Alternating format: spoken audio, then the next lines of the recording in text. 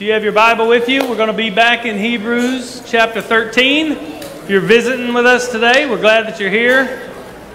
We go straight through books of the Bible, and you're coming on the end of the book of Hebrews. We've been walking through it for, I don't know how many months, 7 or 8 probably. And we've gone verse by verse, word by word through the book of Hebrews. Last week we began the last chapter of Hebrews, which is chapter 13. And all through this book, we've talked about the context that Hebrew Christians suffering persecution, being just inundated by hardship and trial, were tempted to go back to the old covenant worship, go back to the temple and the tabernacle or the temple and the priests and the sacrifices, in order to spare themselves from all of this suffering and persecution they were enduring. And the writer of Hebrews, over and over again, by showing through the Old Testament pictures that Jesus is better, that Jesus is the fulfillment of all these things.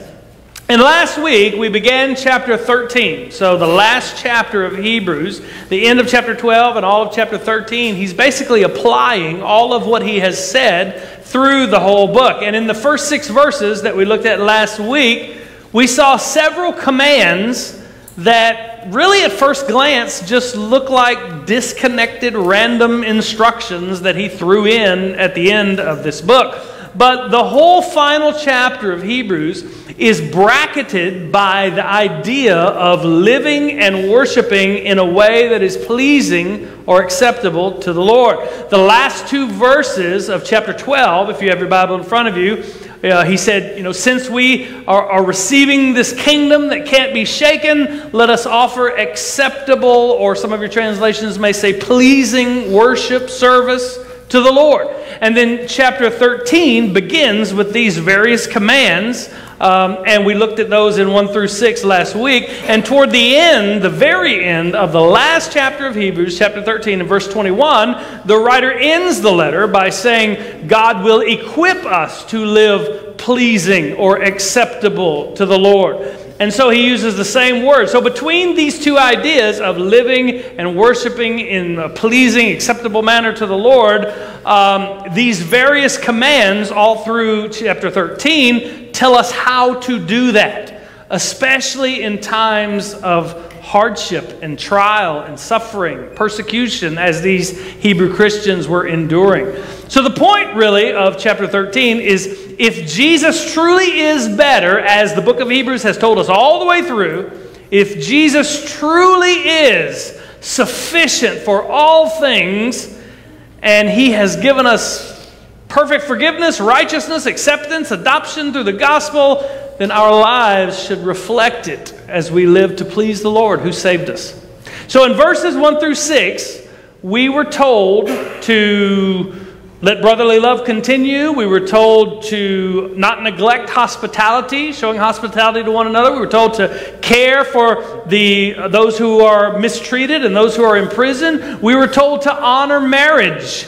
And we were told to be content in faith, because Jesus has promised to never leave us or forsake us. Now as we begin in verse 7, we're going to work all the way through 16, he's continuing to show us what pleasing to the Lord looks like. But he also shows us in this section how we find the strength to endure in faith in times of trial. Now, in this section, 7 through 16, the author's thought process, his argument, how he structures his argument, it's kind of hard to follow.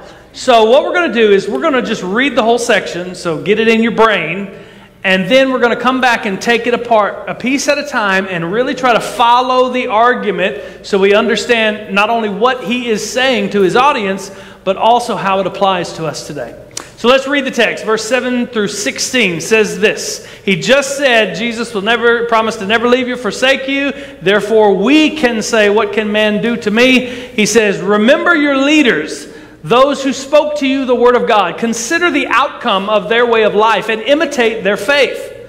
Jesus Christ is the same yesterday and today and forever. Do not be led away by diverse and strange teachings, for it is good for the heart to be strengthened by grace, not by foods which have not benefited those devoted to them. we have an altar from which those who serve the tent or tabernacle have no right to eat. For the bodies of those animals whose blood is brought into the holy places by the high priest as a sacrifice for sin are burned outside the camp. So, in the same way, Jesus also suffered outside the gate in order to sanctify the people through his own blood. Therefore, because these things are true, let us go to him outside the camp and bear the reproach he endured. For here we have no lasting city, but we seek the city that is to come. Through him, then, therefore, let us continually offer up a sacrifice of praise to God, that is the fruit of lips that acknowledge his name.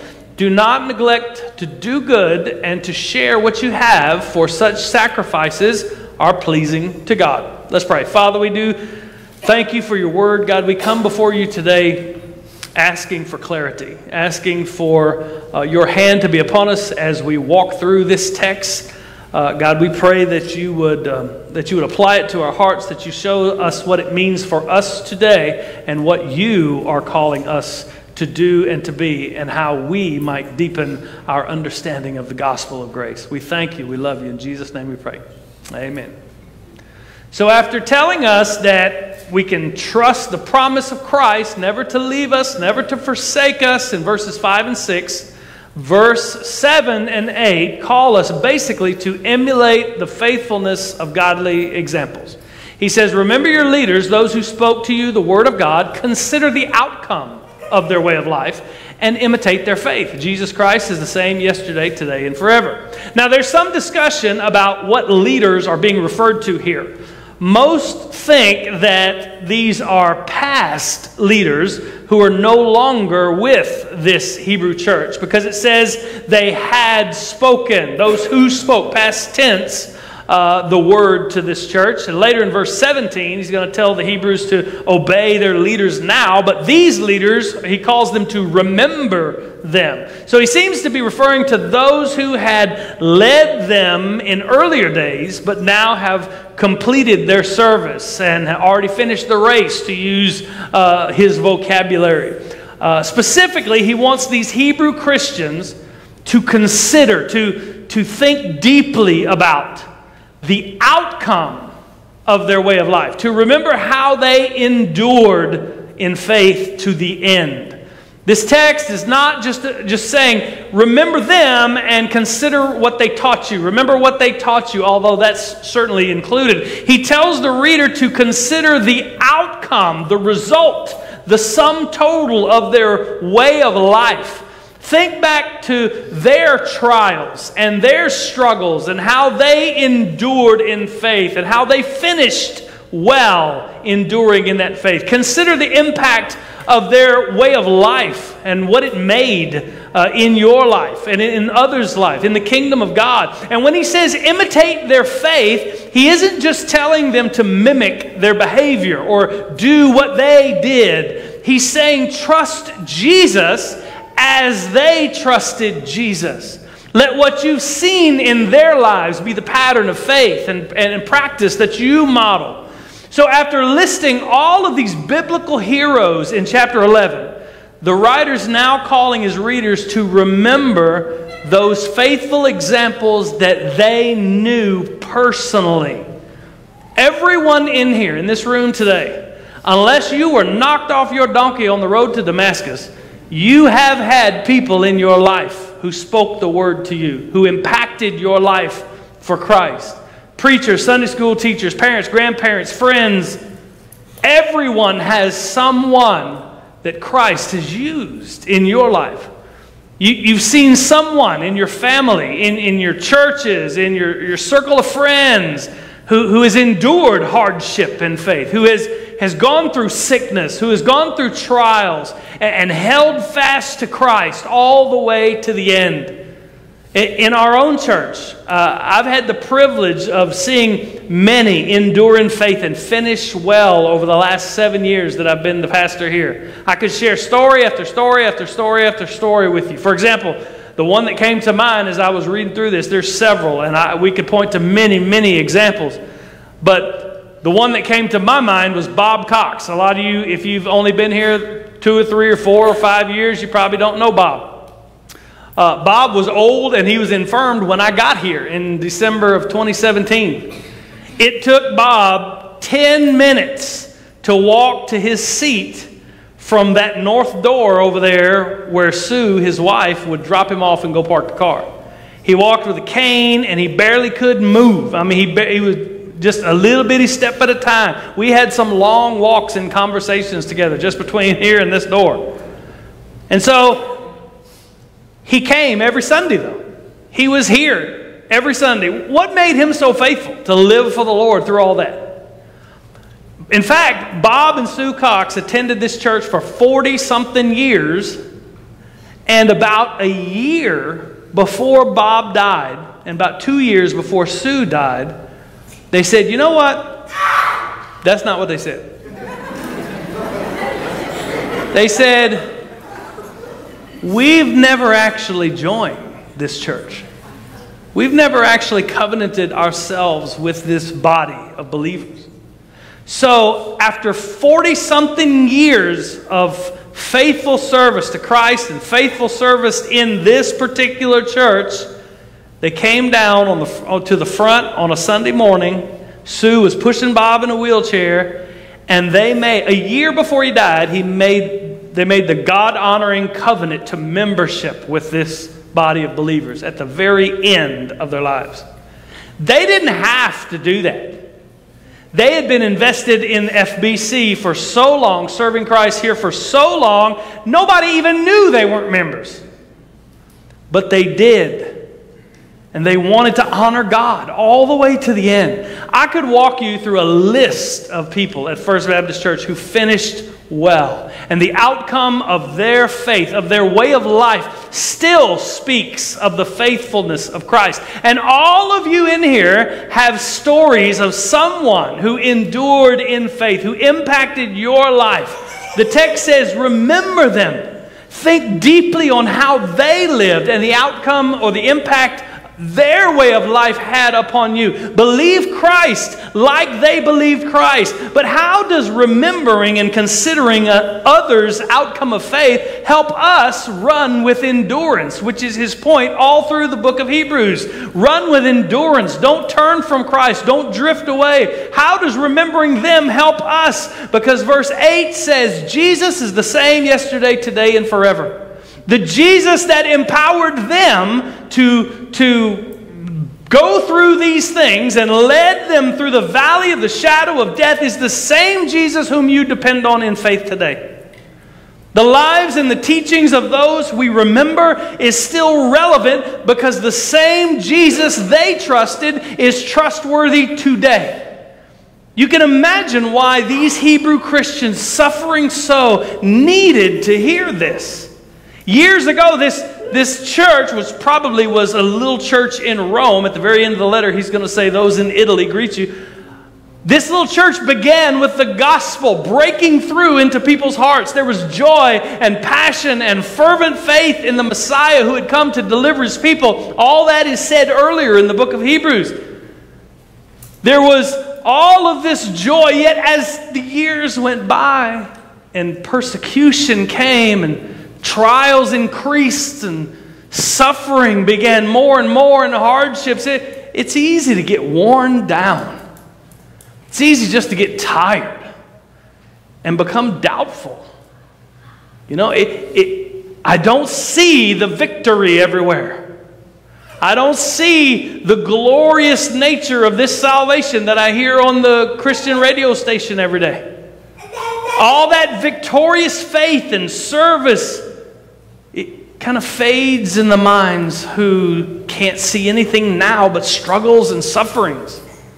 Where did all that fire for Christ go and that passion for his name go? Where did it go? The author's calling them back to their senses. Jesus has not changed.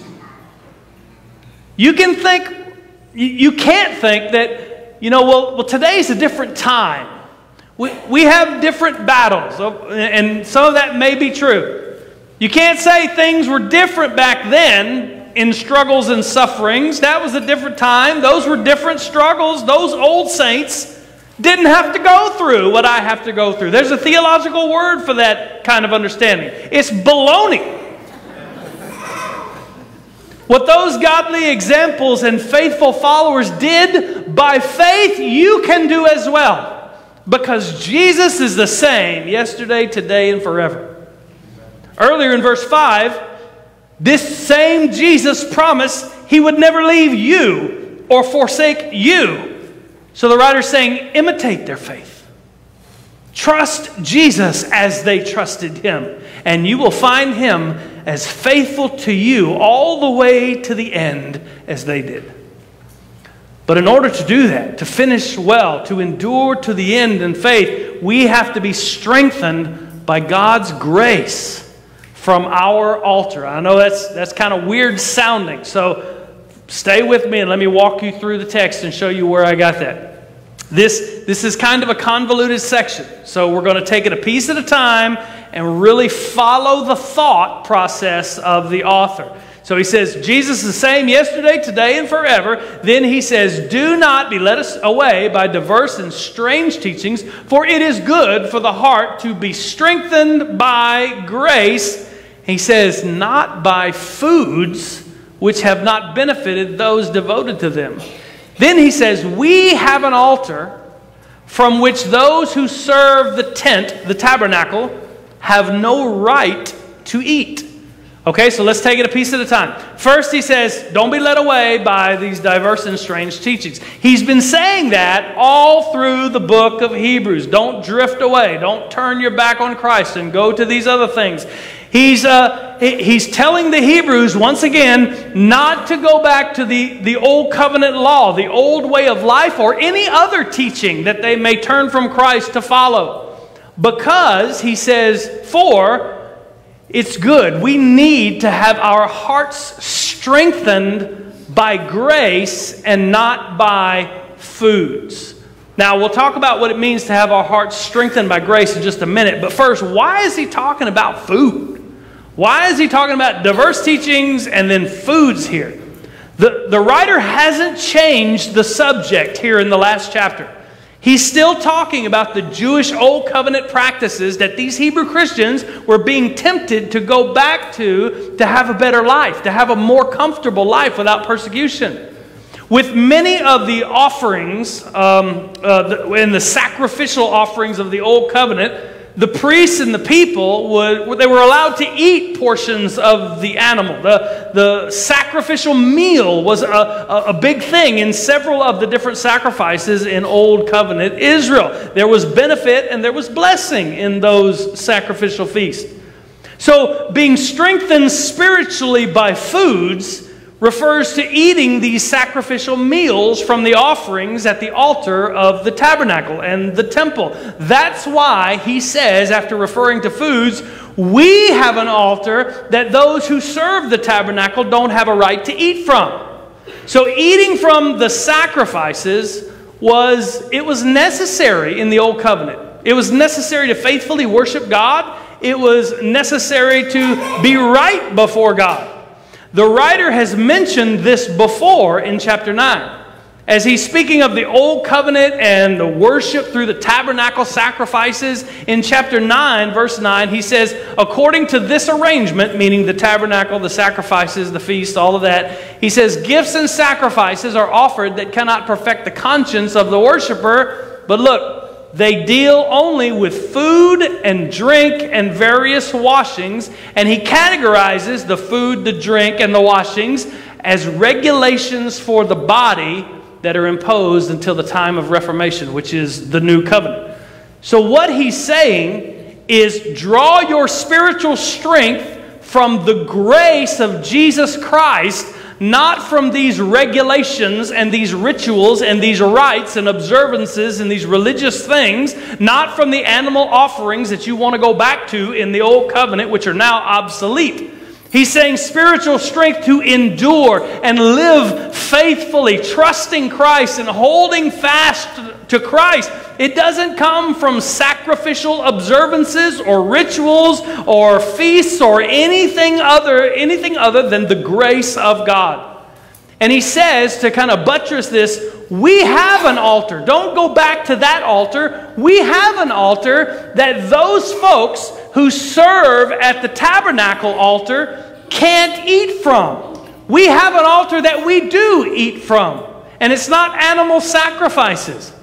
The Levitical priests and the Jews living in the Old Covenant right now that these Hebrew Christians were surrounded by and that they were tempted to go back to, they don't have a right to eat the sacrificial meal from our altars, what the writer's saying. Now hang on. So we Christians have an altar that we eat from. Where is our altar? And how do we eat from it to be strengthened by grace? So let's follow the thread. He says, we have an altar they can't eat from. And then verse 11 says, because the bodies of those animals whose blood is brought into the holy places by the high priest as a sacrifice for sin are burned outside the camp. He's talking about the Day of Atonement sacrifices in the Old Covenant. So, in the same way, Jesus also suffered outside the gate in order to sanctify the people through his own blood. So stop right there for a second. So verse 11 is referring to the sacrifices made on the Day of Atonement, when on that day all of the nation's sins were covered. Bulls and goats were used as sacrificial sin offerings. Their blood was brought into the holy place in the tabernacle. It was sprinkled on the altar. But on that day, on the Day of Atonement, nobody got to eat from those animals.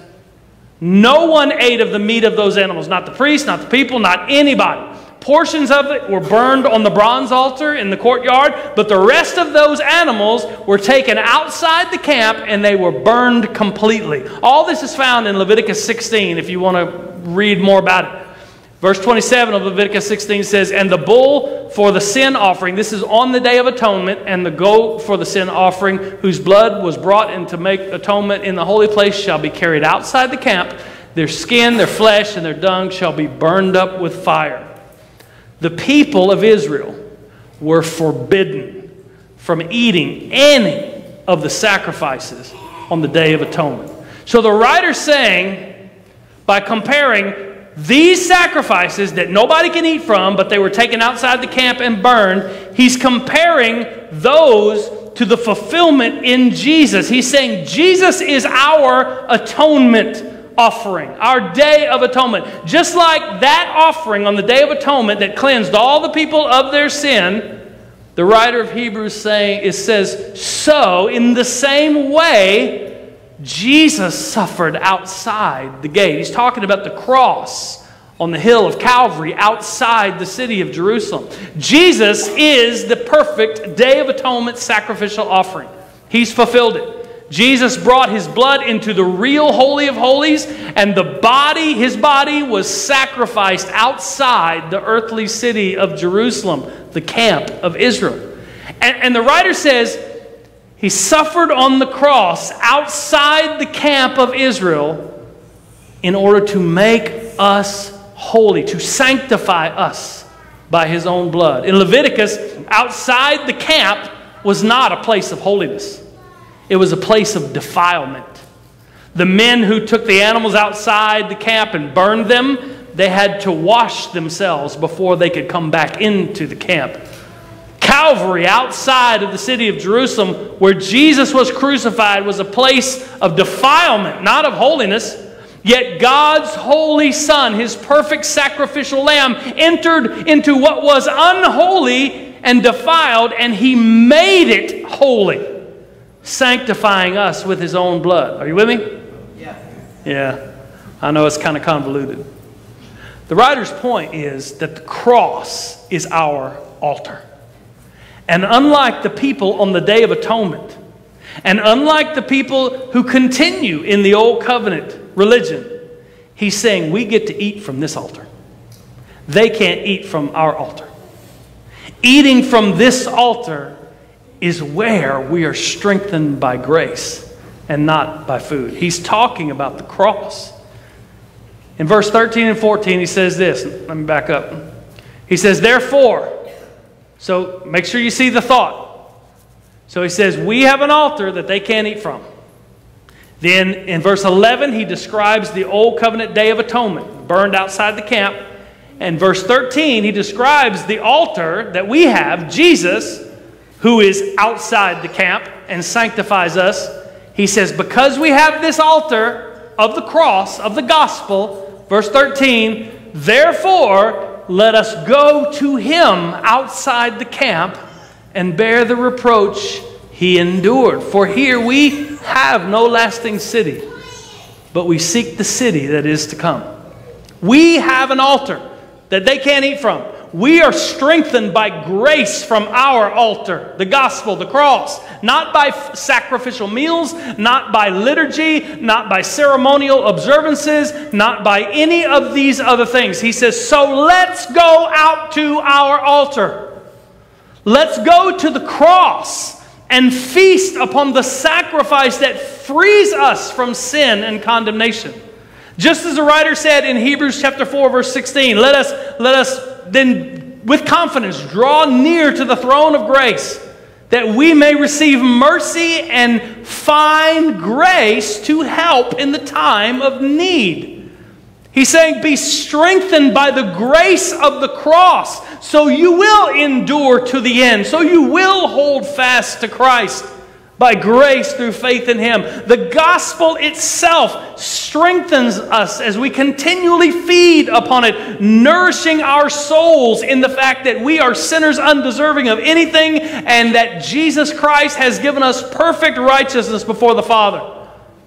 But make sure you understand, Hebrew Christians, when you go out to this altar, when you go out to him outside the camp, that ensures that you're going to bear the same reproach that he endured. He says, let's go out to him outside the camp and bear the reproach he endured. Don't think it's strange that you suffer in this life. Don't think it's strange that you endure trials or that you're persecuted. He says, endure them as Christ did, and as those who have gone before you have done, as you remember their way of life. Go out to the altar, the cross, the place too shameful to be placed inside the camp. Go out to him because Jesus is better.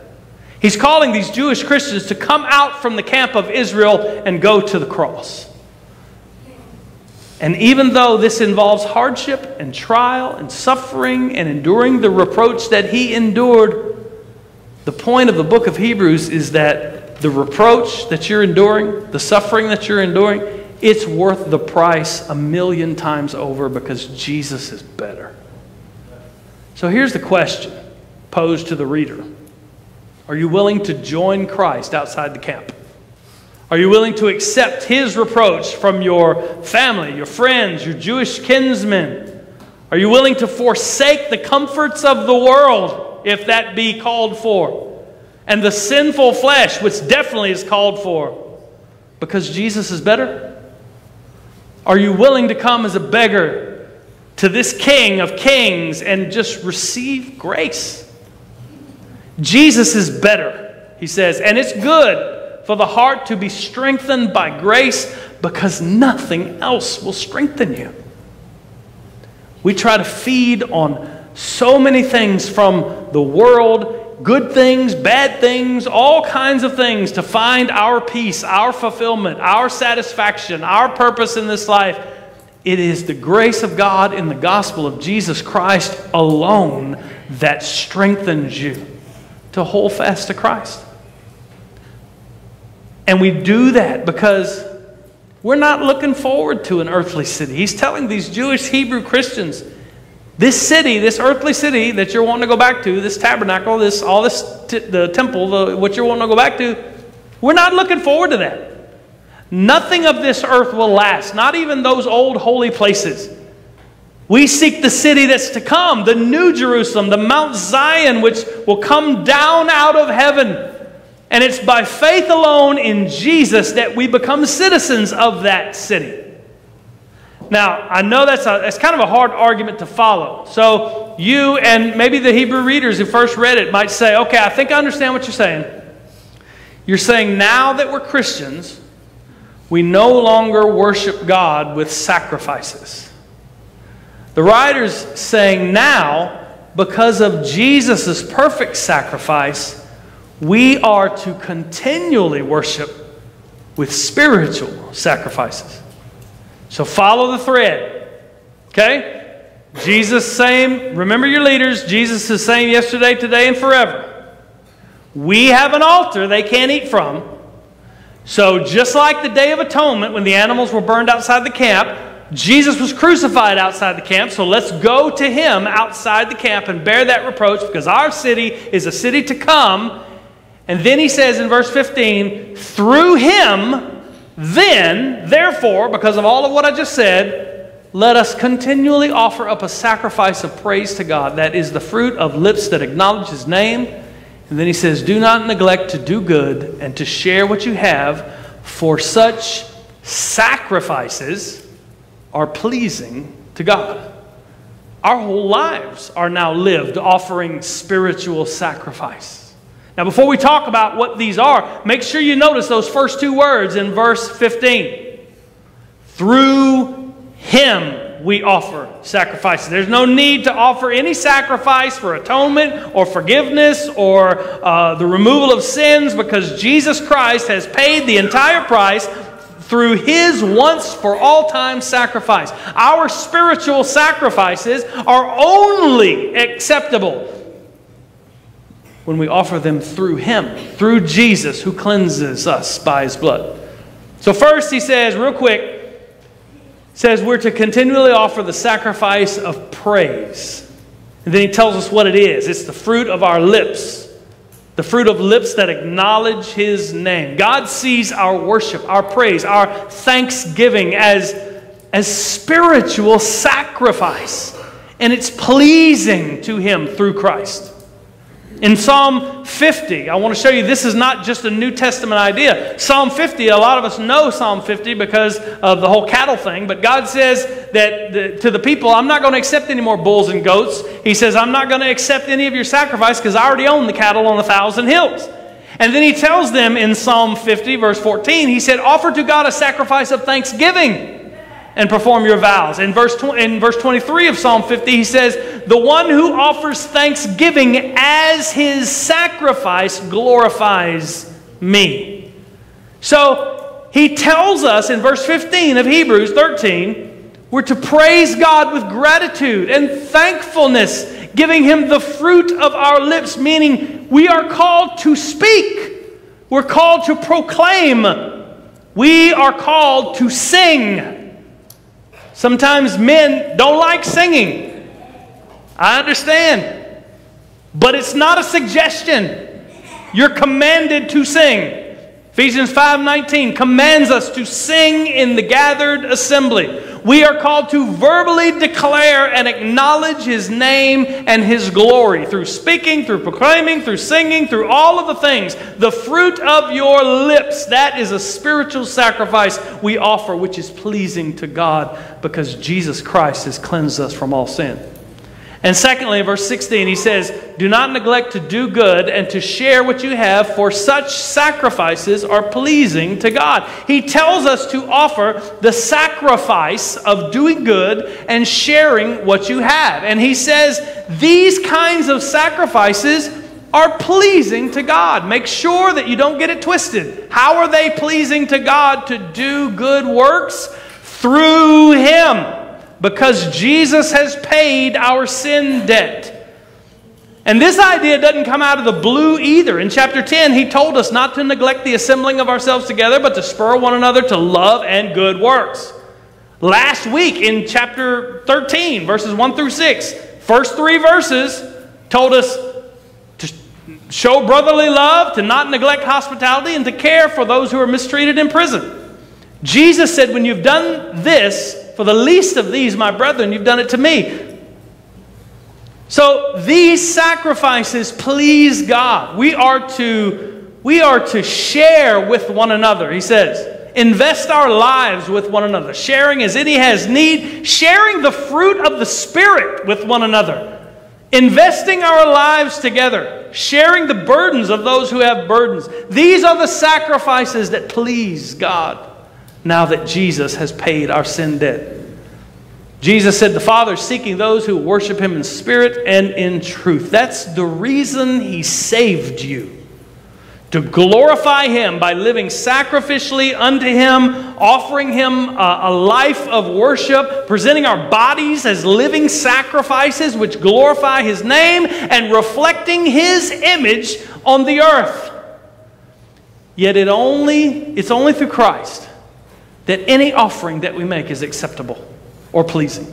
Jesus alone cleanses us from the defilement of sin and strengthens us in grace. So to these suffering, hurting, persecuted, and wavering Hebrew Christians, the author says, don't go back.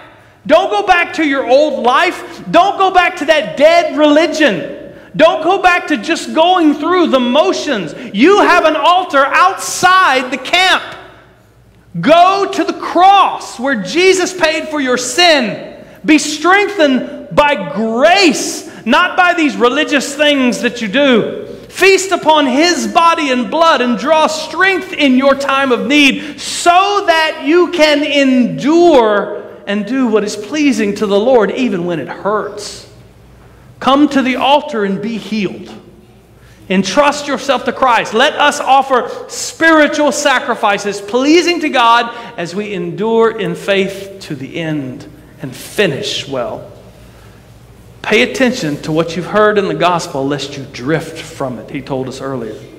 Find your strength in the grace of God, in the grace of the gospel. That's the growing Christian life, the one that is deepening in their understanding and their faith and their walk in the gospel of Jesus Christ. Trust in Christ is not just what we tell unbelievers. It's what we tell each other when we endure hardship, when we go through trials, when we're struggling, when we're bearing burdens. Trust in Jesus is everything.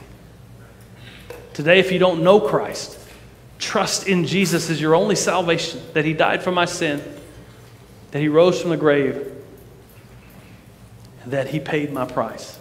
Believer, trust in Jesus is the way we grow. It's the way that we become mature Christians, if you want to say it that way. Let's trust in Jesus together. Let's pray. Father, we do love You. We thank You for Your word.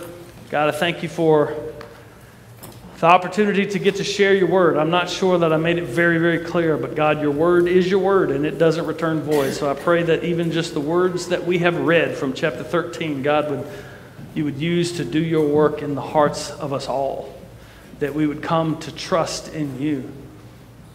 God, that we would turn from trying to live by our own works as our hearts are bent to do. And God, when we find ourselves faltering, that we would go back out to our altar. That we would go kneel at the cross. That we would find our peace and our sufficiency there where Your Son gave His life to provide it. Lord, if there's anyone here that doesn't know You, that hasn't trusted in You, maybe they're just trying to do better, be better, live a better life, turn over a new leaf and get things right, impossible. God, I pray that You would show them the gospel. Show them they must have an atonement for all of their sin, and Jesus is the only payment. Father, I pray that You'd call them to Yourself and that You would save souls today as they trust in You. Help us to be who You've called us to be, because You've given us all things, and Jesus really is better. We thank You. We love You in Jesus' name. Amen. As always, I'll stand right down here if you want to come. Will you stand as we sing?